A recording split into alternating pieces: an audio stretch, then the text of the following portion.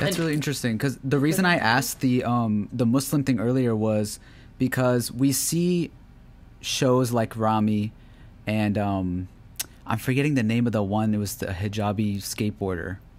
Hala. I forget. Hala. Yeah. And it's heavily criticized by the community that I guess it's representing. I guess the debate of the creators is saying that it's a story, it's not representing necessarily a group of people.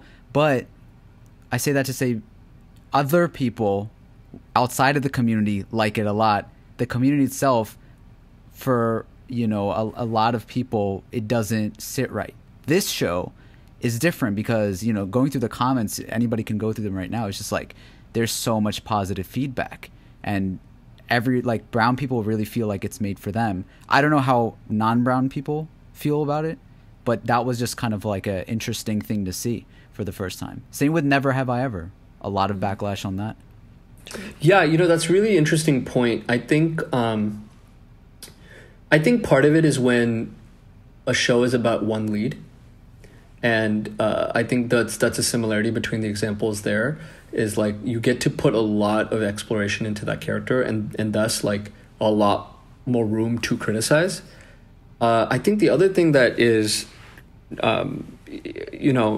South Asians as people, we're challenging to make content for, and I think that's part of I will always do it, and I always think it's worth it, and I'll always put time into it, but it is not easy, and I think it's not easy because we are not always the best about supporting our own, because I think there's a lot of times we expect one piece of representation to speak for all of us, and when you look at a thing like faith, you look at Islam, like that's not a country, that's not a town, that's not a city, that is truly universal, and there's no way Rami could have possibly encapsulated the Muslim experience. Hala, Never Have I Ever, the experience of being a young brown girl, like it's impossible. And I think the goal is to never do that.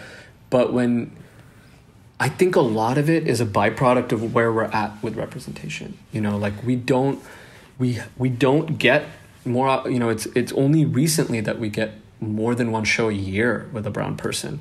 So when Rami is the first of its kind, it faces the challenge of when you are the first of something, and everyone is so excited because yes, we all want this, and then we all want it to be the thing that makes up for the years of us thinking about our plight and all that.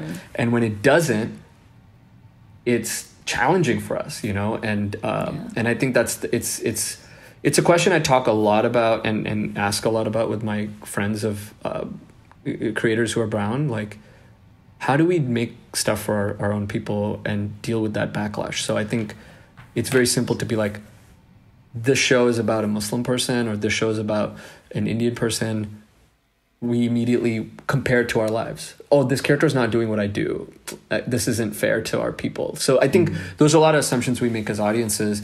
But at the same time, like, I think, I don't know, I just think the audience should be trusted. That's the other part of it that makes it really kind of a double-edged sword, is that I don't believe in creators being like, forget the audience, I'm just going to do this anyway. It's a really tough balance on juggling both those things.